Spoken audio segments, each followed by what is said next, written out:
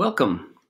Today we're going to talk about matrix addition and scalar multiples, which is both concepts are actually fairly simple. They are a little time consuming, so I'm only going to assign one IXL. No, I'm sure it will take you plenty of time to get it up to 90%. If you do have questions when you get to it, do contact me, but let's go over it and let's make sure you know how to do it. Let's first of all say we have two matrices. Matrix A, and we always usually designate matrices with capital letters. So this is matrix A. It's a 2 by 2 with 4 terms or 4 elements of 2, -4, 7, and 5. Matrix B is another 2 by 2 matrix, -5, 7, 4, and 3, also having 4 elements. If I wanted to do A plus B, right, so I'm adding the two, all you simply do is you add the first element to the first element, and we get -3, right? Same thing, we just move along.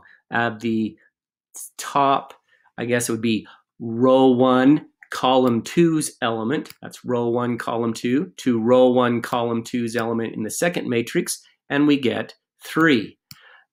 Move on to the next element. We do the row 2, column 1, element 7, add it to row 2, column 1, element 4, and we get a sum of 11 in that row 2, column 1. And last but not least, we do the last one.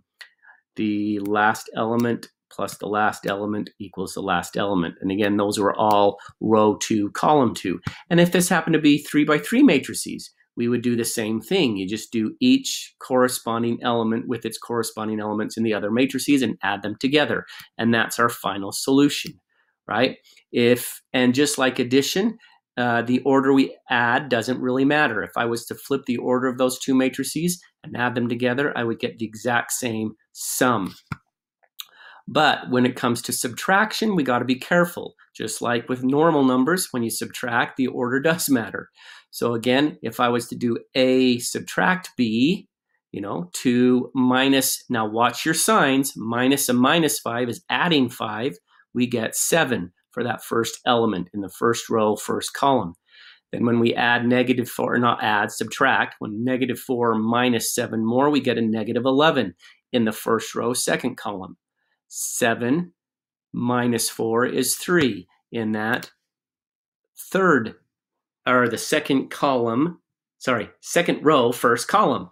Again, it's always try to keep a track of your rows and your columns. And then the last row, or the second row, second column, added to the second row, second column, or subtract, is going to be 2. 5 minus 3 is 2. So because, again, addition and subtraction are basically the same thing. You just got to watch your signs. If we flip the order of A and B, though, we do get a different answer. We get actually the opposite. -7, +11, -3, -2. It changes the signs on all the terms if you change the order. Now, unlike single integers, when you add and subtract matrices, it can be undefined. You cannot add two matrices that are not the same size. Remember, if this matrix, now we do rows first, is a 3 by 2, because there's 2 columns, we cannot add a 3 by 2 to a 2 by 3, because you have to have the exact same number of elements in each row and column. So these, whether you're adding or subtracting, would be considered undefined. So if the matrices aren't the same size, you just right off the bat say they're undefined. Now let's talk about a scalar multiple. Scalar multiple is actually quite simple.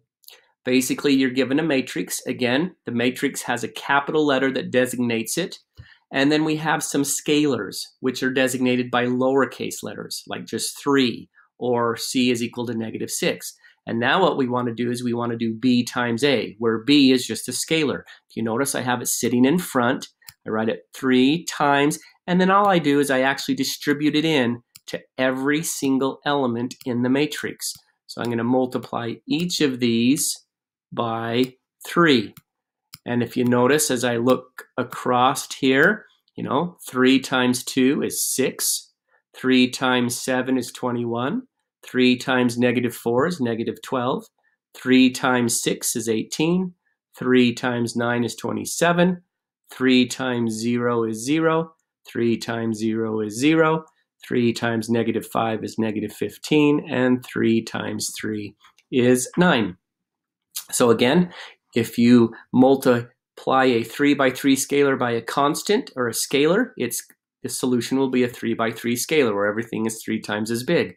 Watch your minus sign. If I take that matrix A and I multiply it by -6, then it's also going to change the sign as I multiply 6 times 2, and then 6 is negative, gives me a -12. -6 times 7 is a -42. -6 times -4 is +24, and so forth. So again, scalar multiple is very simple. Now what we're going to do is we're going to do a combination of the two. So for instance, if I have two matrices, a 2 by 2 matrix and another 2 by 2 matrix. Now, since I'm going to do some addition and subtraction, I'd have to have the same size matrices. Otherwise, it'd be undefined. And I could just say, hey, I'm done. It's undefined if one of these wasn't the same size. And then I have a couple scalars. G is 3 and H is -2. Now I go GB minus HA. Now, again, be very careful. B is this matrix here, and I'm multiplying by G, which is 3. So I put a 3 times that matrix B, and then I minus my scalar factor of H, which is a -2, times my matrix A, which is the 3, 7, -5, 1. Now, the biggest mistake students will make when they're adding, subtracting, and multiplying by scalars is their signs. First thing you'll notice is I have a minus 2. That's going to become a +2. So I didn't even distribute in yet. I basically eliminated this double minus by making it addition. I did distribute into 3. 3 times 2 is 6. 3 times -4 is -12. 3 times -2 is -6. And 3 times 6 is 18. Eliminated the negative again. Now I distribute in the 2. 2 times 3 is 6. 2 times 7 is 14. 2 times -5 is -10. 2 times 2 is 4. So again, we'll do the multiplication before we do the addition and subtraction. Now that I've done that, now I'm going to add. 6 plus 6 is 12. -12 plus 14 is 2. -6 plus -10 is -16. And 18 plus 2 is 20. And we get our final solution. So if we multiply two scalars, or two 2 by 2 matrices by scalars and then add them, we'll get a 2 by 2 matrix answer. That's basically the whole lesson. Again, make sure you remember if the matrices are different sizes and you're trying to add or subtract them, it would be undefined. Watch your signs very carefully. If you do have any questions, please contact me during my office hours at 1 o'clock or email me and I'll set up a time to talk to you one-on-one.